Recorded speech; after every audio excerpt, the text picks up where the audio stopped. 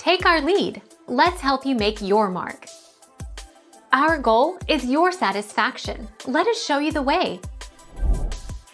They don't do anything to humans, but the chemical released by a spider plant can trigger some nerves in the cats, causing some kind of fascination.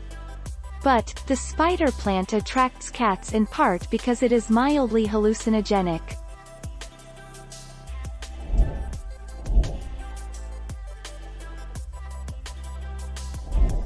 Make your mark. Take our lead.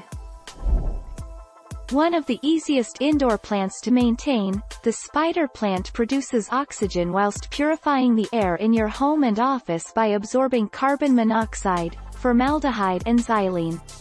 Additionally, spider plants are non-toxic and are in fact edible, making them safe for pets and young children.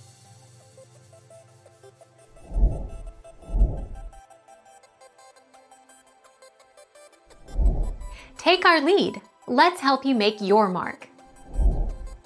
1. Spider plant. Chlorophytum comosum, commonly referred to as spider plants, are safe for dogs and probably one of the most widely recognized houseplants. These plants are popular for beginners because they are one of the easiest plants to care for.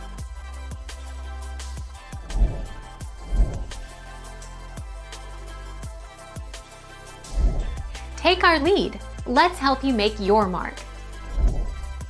Spider plants prefer bright, indirect sunlight and can thrive without much natural light. These plants can thrive in areas with a mix of fluorescent and natural light.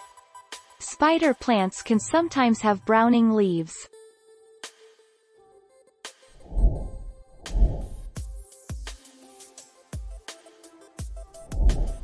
Take our lead.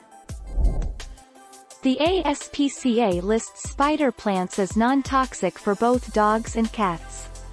But, the spider plant attracts cats in part because it is mildly hallucinogenic. Because cats are more likely to play with the plant, they're more likely to eat it and, therefore, suffer from an upset stomach, vomiting, or diarrhea.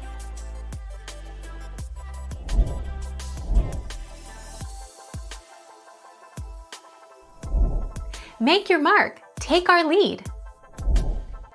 If the top 1 inch (2.5 centimeters) or so of soil is dry, it's time to water your spider plant. Watering moderately or once per week during the first year should be sufficient to keep the soil consistently moist, but not overly wet. After the first year, you can water the plant sporadically.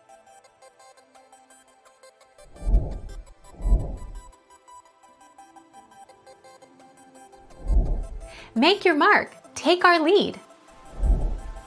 Chlorophytum spider plant. The well-known spider plant is also a champion cleanser of air. The NASA tests showed it to remove around 90% of the potentially cancer-causing chemical formaldehyde from the air. This plant helps to filter out harmful benzene, trichloroethylene, and formaldehyde toxins.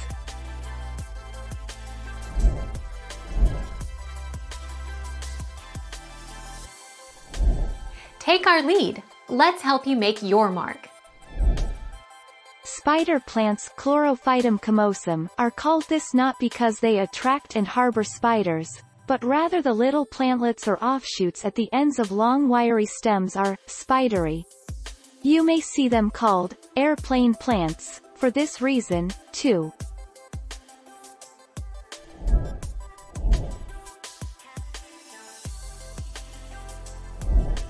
Take our lead. Chlorophytum comosum. Spider plant Chlorophytum comosum is a member of the lily family that produces a cluster of foot-long leaves from a crown of fleshy roots. The Victorians called it ribbon plant because of its variegated selections.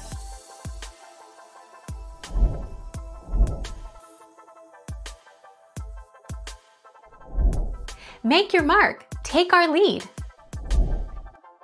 Spider plant is native to tropical Africa, so in most of the US it's grown as a houseplant, but you can place it outdoors, out of direct sun, during the summer months.